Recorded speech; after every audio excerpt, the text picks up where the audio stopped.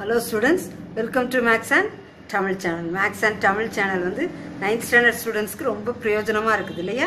நம்ம first midterm test க்கு maths தமிழ்ல क्वेश्चन போட்டுருந்தேன். நிறைய பேர் பார்த்திருந்தீங்க. நிச்சயமா அது உங்களுக்கு பிரயோஜனமா இருந்திருக்கும். இன்னைக்கு நம்ம 9th standard Tamil first paper quarterly exam model paper. நீங்க 8th standard வர 60 மார்க்குக்கு தான் நீங்க எக்ஸாம் எழுதிருக்கீங்க இல்லையா? Quarterly exam 60 mark. இப்போ வந்து நீங்க 100 மார்க்குக்கு எழுத போறீங்க. 100 மார்க்ஸ்க்கு 100 மார்க்ஸ்க்கு எப்படி எழுதணுங்கிற ஒரு பேட்டர்ன் உங்களுக்கு வேணும் இல்லையா? அந்த ஒரு நியூ பேட்டர்னை தான் நான் என்ன செஞ்சிருக்கேன், எழுதி போட்டிருக்கேன். இந்த பேட்டர்னை ஃபாலோ பண்ணுங்க. கொஸ்டின்ஸ் என்ன செய்யும், முக்கியமான கேள்விகள்லாம் எழுதியிருக்கிறேன். நீங்க நல்லா படிங்க. இதுல இருக்க கேள்விகளை நல்லா படிச்சாலே ஓரளவு போதுமானது. இதுல இருக்க கேள்விகளை நல்லா படிக்கணும். ஓகேயா? பகுதி A அனைத்து வினாக்களுக்கும் விடையளி. 14 ஒரு மதிப்பெண் கேள்வி, 1 மார்க் கொஸ்டின்ஸ் 14 கேட்பாங்க. எல்லாமே அட்டன் பண்ணணும். ஓகேயா? ஒவ்வொரு ஆன்சருக்கும் ஒவ்வொரு மார்க் கொடுப்பாங்க. அது சூஸில் கேட்கலாம், பொருத்தமான விடையிலி, கோடிட்ட இடம் ஃபில்லப்பில் கேட்கலாம். எப்படினாலும் என்ன செய்வாங்க, கேட்பாங்க. நான் அந்த 1 மார்க்குக்கு மட்டும் ஆன்சர் எழுதியிருக்கேன். நீங்கள் போய் தேடி கண்டுபிடிச்சிட்டு இருக்கணும்ட்டு இதுக்கு உங்களுக்கு இதை சொல்லும் போதே நீங்கள் ஆன்சரை படிச்சிருவீங்கன்னு 1 மார்க்குக்கு ஆன்சரை எழுதி போட்டிருக்கேன். அதுக்கு நிச்சயமாக உங்களுக்கு பிரயோஜனமாக இருக்கும் இல்லையா? சரி, உங்களுக்கு எந்த விதத்திலாம் பிரயோஜனமோ அதை இந்த சேனல் மூலமாக உங்களுக்கு நாங்கள் சொல்லிட்டே இருப்போம். ஓகேயா ஸ்டூடெண்ட்ஸ்? அனைத்து வினாக்களுக்கும் விடையளி 14 கேள்வி. காலம் பிறக்கும் முன் பிறந்தது தமிழே, எந்த காலமும் நிலையா இருப்பது தமிழே, இவ்வடிகளில் பயின்று வரும் நயங்கள். காலம் பிறக்கும் முன் பிறந்தது தமிழே, எந்த காலமும் நிலையா இருப்பது தமிழே, இவ்வடிகளில் பயின்று வரும் நயங்கள். மோனை எதுகை இயைபு, மோனை எதுகை இயைபு. இரண்டாவது, வனப்பு என்பதன் பொருள் அழகு, வனப்பு என்பதன் பொருள் அழகு. 3, விடுபட்ட இடத்திற்கு பொருத்தமான விடை வரிசை எழுது, விடுபட்ட இடத்திற்கு பொருத்தமான விடை வரிசை எழுது. அவங்க ஒரு சூஸ்ல கூட கொடுத்துருக்கலாம். 3, 100, 10, 8 அவங்க மாத்தி மாத்தி கொடுத்துருப்பாங்க. 100, 10, 8, 100, 3 அப்படின்னு மாத்தி மாத்தி என்ன செஞ்சிருக்கலாம், கொடுக்கலாம். அதனுடைய வரிசை எப்படி, ஃபர்ஸ்ட் 3, அப்புறம் 100, அப்புறம் 10, அப்புறம் 8. இதுதான் 3, 100, 10, 8 கரெக்டா எழுதணும். ஓகேயா? அப்புறம் 4, நீர்நிலைகளோடு தொடர்பில்லாதது புலரி, நீர்நிலைகளோடு தொடர்பில்லாதது புலரி. 5, பொருத்தமான விடை எழுதுக. மாமலை போற்றுதும், அது இளங்கோவடிகள் எழுதியிருக்காரு. நீரின்றி அமையாது யாக்கை ஔவையார் எழுதியிருக்காங்க. நீரின்றி அமையாது உலகு திருவள்ளுவர் எழுதியிருக்கிறாரு இல்லையா? இதுல வந்து அவங்க வேற வேற கொடுப்பாங்க. நம்ம பொருத்தமான விடை எழுதுனா இதுல எல்லாம் 3மே கரெக்ட். ஆ ஆ இ 3மே கரெக்ட். ஆ ஆ இ. மாமலை போற்றுதும் இளங்கோவடிகள் தான். நீரின்றி அமையாது யாக்கை ஔவையார், நீரின்றி அமையாது உலகு திருவள்ளுவர். அப்ப விடை ஆ ஆ இ 3மே சரியான விடைதான். 6, மிசை என்பதன் எதிர்ச்சொல் கீழே, மிசை என்பதன் எதிர்ச்சொல் கீழே. 7, மல்லர் மூதூர் வயவந்தே கோடிட்ட சொல்லின் பொருள், கோடிட்ட சொல் எது, மல்லர். மல்லர் இதனுடைய சரியான பொருள் வந்து என்னது, வளம். மல்லருடைய சரியான பொருள் வளம்.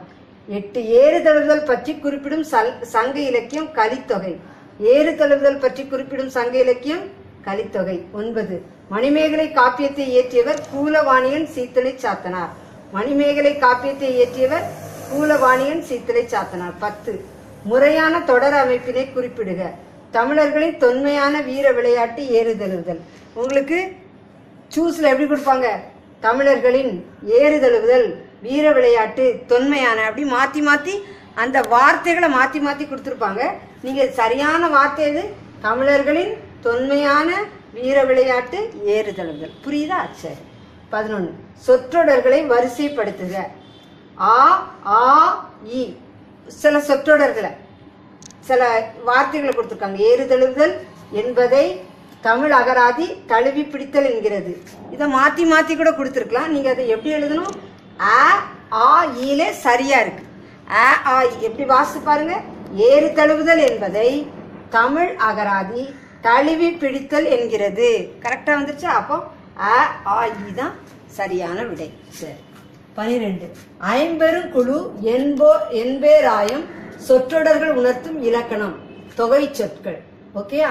ஐம்பெருங்குழு என்பேராயம் சொற்றொடர்கள் உணர்த்தும் இலக்கணம் தொகை சொற்கள். 13, தமிழ்நாடு அரசு கிராமப்புற மாணவர்களுக்கு நடத்தும் திறனாய்வு தேர்வு எது, ஊரக திறனறிவு தேர்வு. ஊரக திறனறிவு தேர்வு.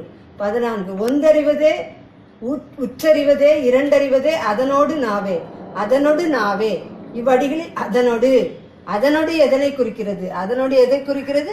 தொடு உணர்வு. அவங்க வேற சாய்ஸ்லாம் உங்களுக்கு கொடுத்துருப்பாங்க, நீங்க எதை எடுத்து எழுதணும்? தொடு உணர்வு. நான் ஆன்சரை எழுதி போட்டுட்டு நிச்சயமா இதை நான் சொல்லும் போது நீங்க படிச்சிருவீங்க. ஓகே ஸ்டூடெண்ட்ஸ், 14 ஒன் வேர்ட் இருக்கு. அப்புறம் பகுதி ஆ முடிஞ்சிச்சு. பகுதி ஆல வந்து பிரிவு 1. பிரிவு 1ல 7 கேள்வி கொடுத்துருப்பாங்க, நீங்க 5 ஆன்சர். ஓகே, 5 கேள்விக்கு பதில் எழுதினா போதும். உரைநடை செய்யணும்னு இருக்கும், ஆனா எழுதியிருக்க மாட்டாங்க. உரைநடை செய்யலாம் கொடுக்க மாட்டாங்க.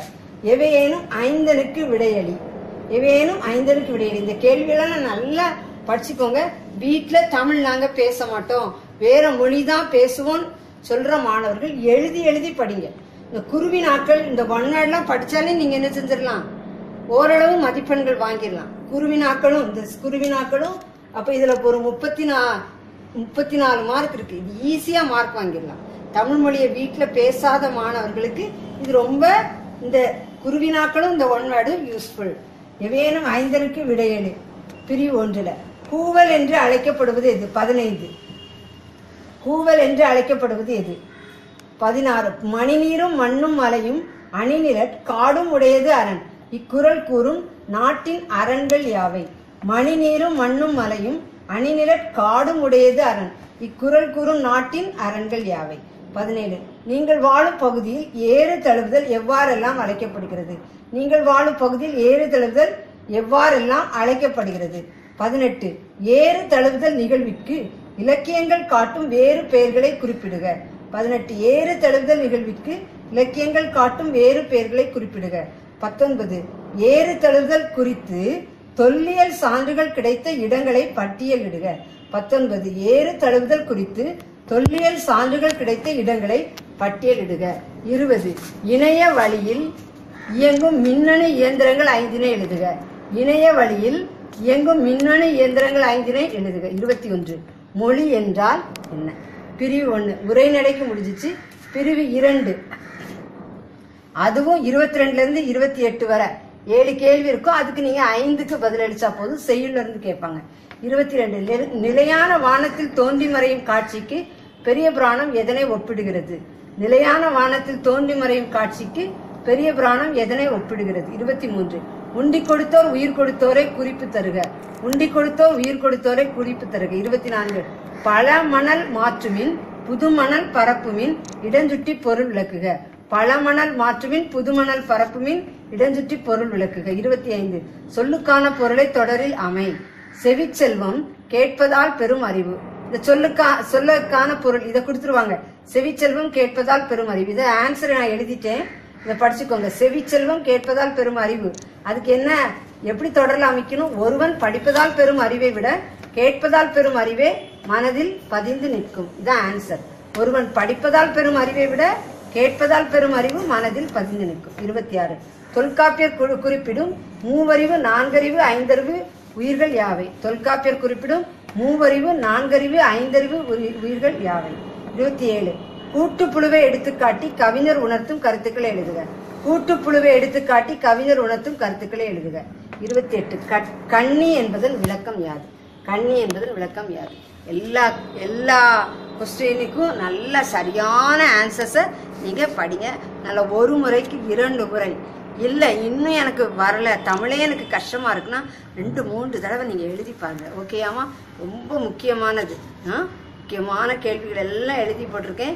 நிச்சயமா குவார்டர்லி எக்ஸாம்ல நீங்க என்ன செய்யலாம், இந்த கேள்விகளெல்லாம் நீங்க என்ன செய்யலாம், எதிர்பார்த்துட்டே போகலாம். அப்படிப்பட்ட முக்கியமான கேள்விகள். நல்ல 1 மார்க் 14 மார்க் இருக்கு. குருவினாக்கள் இத்தனை இருக்கு, 5 எழுதணும், 7 எழுதி போட்டிருக்கேன். நீங்க 7ஐயுமே படிச்சுட்டு போங்க. அப்புறம் செய்யுள்ள 7 வினாக்கள் எழுதி போட்டிருக்கேன், 5 தான் எழுதணும். நீங்க 7மே எழுதி போட்டிருக்கேன். எல்லா கேள்விகளும் 7 தான் எழுதி போட்டிருக்கேன். 7 படிக்க முடியாதா? ஈஸியா படிச்சிடலாம். நல்லா படிங்க. எக்ஸாமுக்கு எவ்வளோ ப்ரிப்பேர் ஆக முடியுமோ நல்ல குவார்டர்லி எக்ஸாம்ல தமிழ்ல நீங்க என்ன செய்யணும், நல்ல மார்க் வாங்கணுங்கிறதான் என்னுடைய ஆசை. நம்ம சேனல் மேக்ஸுக்கும் தமிழுக்கும் ரொம்ப முக்கியத்துவம். ஏன்னா எந்த ஸ்டூடெண்ட்டை கேட்டாலும் உங்களுக்கு எது கஷ்டம்னா உடனே என்ன சொல்லுவாங்க, மேக்ஸும் தமிழும் தான் கஷ்டம். அதனால் இந்த சேனலில் மேக்ஸுக்கும் தமிழுக்கும் ரொம்ப இம்பார்ட்டன்ட் கொடுக்கணும். This channel helps you to get good marks in தமிழ்ங்கிறத மறக்காதீங்க. சேனலுக்கு சப்ஸ்கிரைப் பண்ணுங்கள். தொடர்ந்து வீடியோஸ் கிடைக்க பெல் பட்டனை கிளிக் பண்ணுங்கள்.